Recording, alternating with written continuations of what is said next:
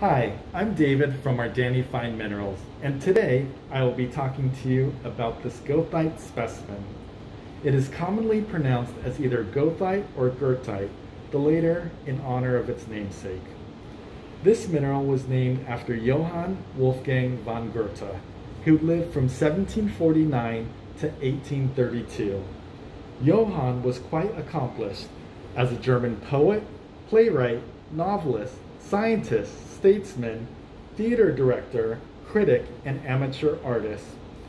Goethite is a well-known mineral since ancient times, whether people realized it or not. It was first used as a brown ochre pigment.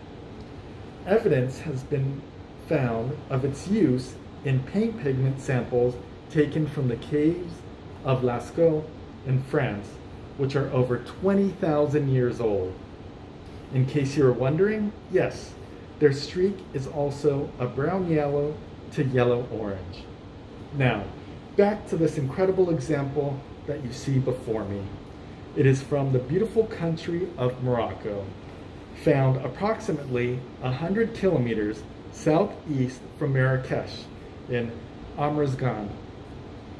Most of the geodes that are found here are made up of only quartz. However, some may also have a beautiful surprise of goethite, like this. In the specimen, you can see several clusters of acicular black goethite crystals against a white quartz.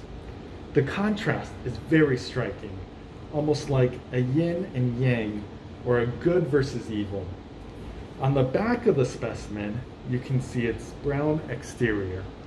Just think that all the miners saw was this raw outside.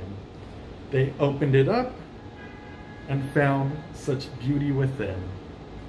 I hope you've enjoyed this video. Please feel free and comment below.